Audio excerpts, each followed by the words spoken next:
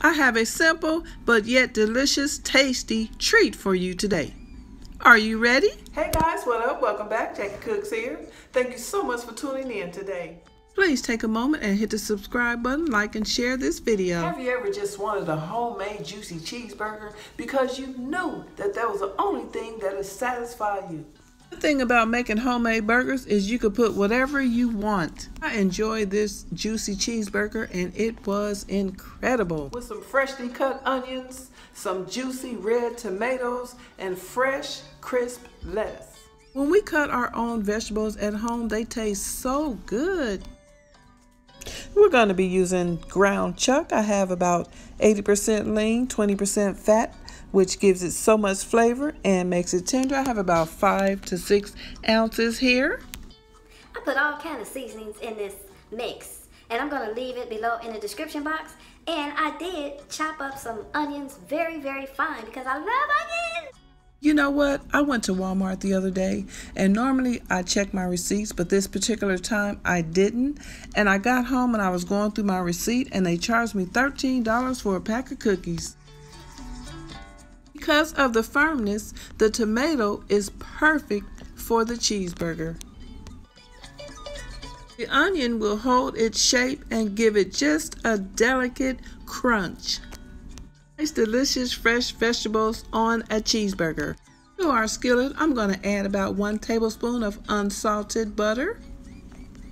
I will be using the Llano Lakes brand. I'm going to melt our butter and make sure it's distributed evenly. Yes. How about some toasted buns? I like toasted buns. I wanted some sesame seed buns, but I couldn't find none. Texture and the taste of the bun is so much better when lightly toasted. It just adds a little bit of flavor and it's good. Warm and crispy. Delicious, guys. How about that? Lightly toasted. Ooh.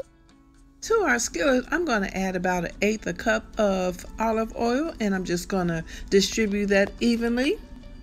Next, I'm going to go ahead and add in our sliced onions, about 1/4 inch. We're going to be making some caramelized onions or sauteed onions. Ooh, they're going to be so good on this burger. We're just going to let these onions sit here for about 2 to 3 minutes. I'm going to list a few goodies that people like to put on their cheeseburgers. What's your favorite? Is it chunky blue cheese, bread and butter spears, ranch dressing, yellow mustard? Is it ketchup? Hellmann's real mayonnaise? Let me know in the comments. What's your favorite? Please tell me.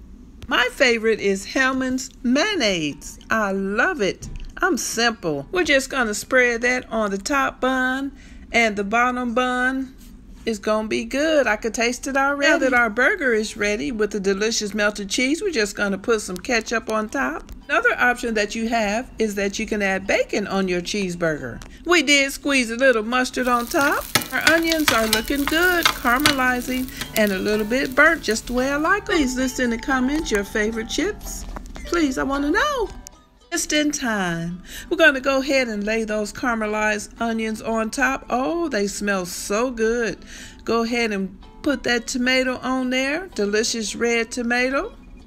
And we're going to add that fresh, crisp lettuce. Put the bun on top and get ready to bite. Oh, God. This is going to be phenomenal, incredible. And you know I got to have pickles. Pickles are my favorite. Yes. Go ahead, take a bite. I'll let you take the first bite. If you have not subscribed, please make sure you turn on your bell notifications so you'll be notified every time I upload an incredible recipe. Be sure to give this video a thumbs up. Talk to me below in the comments, and I'll see you in my next video. Bye. I hope you guys enjoy this video. Thank you so much for watching.